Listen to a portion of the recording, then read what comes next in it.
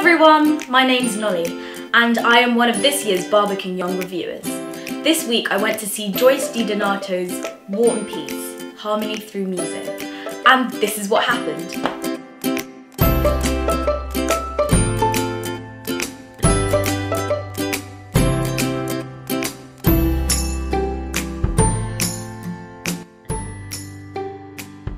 From the moment the audience walked into the Barbican, Joyce DiDonato wanted them to be engaged. So on the tables laid out, there were letters Joyce had written to the audience.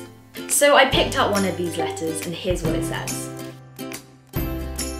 For centuries, creators of great art have been depicting atrocity and pandemonium alongside tranquility and harmony, boldly showing us both our brutal nature and our elevated humanity.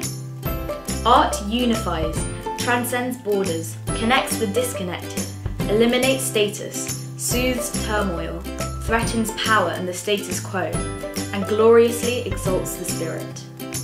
Art is a valiant path to peace. The power to bravely tip the scales towards peace lies firmly within every single one of us. And so I ask you, in the midst of chaos, how do you find peace? As well as these letters being in the Barbican lobby, they were also on your seats, so as you sat down and waited for the performance to begin, you could read them. In a normal performance, you expect the actors not to be on stage when you arrive into the hall, but this was no ordinary performance. Joyce DiDonato was already sitting on the stage gazing at her audience. I believe that her already being on the stage was an attempt to make the audience already engaged. By there already being messages on the chairs and Joyce DiDonato already sitting on the stage, it meant that the discussion had already started before the performance. Then suddenly, the show began. The first two pieces were very violent and powerful. Joyce DiDonato used her voice in a powerful way, and the lighting resembled blood.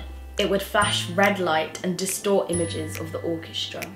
After that abrupt and powerful start, the pieces after that were much more melancholic. Second half. The second half had a lighter mood. The lighting was bright, she was wearing a silver dress, and she was actually smiling on stage. And of course the pieces were cheerier. Instead of talking about blood, revenge and war, the lyrics were talking about finding peace in yourself and peace within other people. My highlight of the evening came from the second half.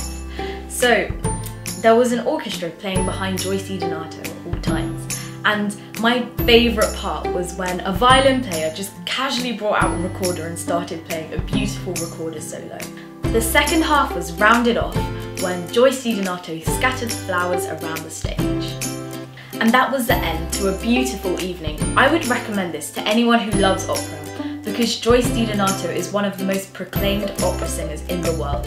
Even if you don't love opera, I still think you should go and see this, as it has an important message that everyone should take away with them. Inner peace is worth just as much as world peace. That's all I have for today, but I will see you next time. If you like this video, go give it a big thumbs up.